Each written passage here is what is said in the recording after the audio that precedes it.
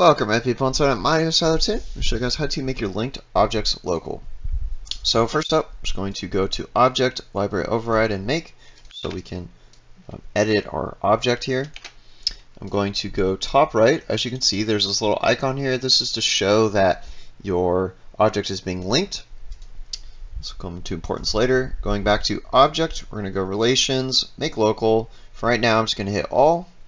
And as you can see, the icon has disappeared, and now the file will be stored locally on this save rather than being sourced from an outside file.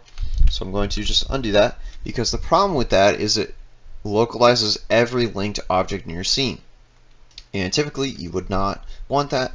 So I'm going to make sure, I'm going to select this entire folder here. I'm going to hit Select Objects. I'm going to go back into Object, Relations, Make Local.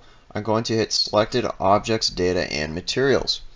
Now, as you can see, for whatever reason with this process, it doesn't localize the folders, but it does localize the individual parts, and I believe also, yes, for the rig as well. So yeah, thank you guys for watching. Hope you enjoyed. I'll see you guys on the next video.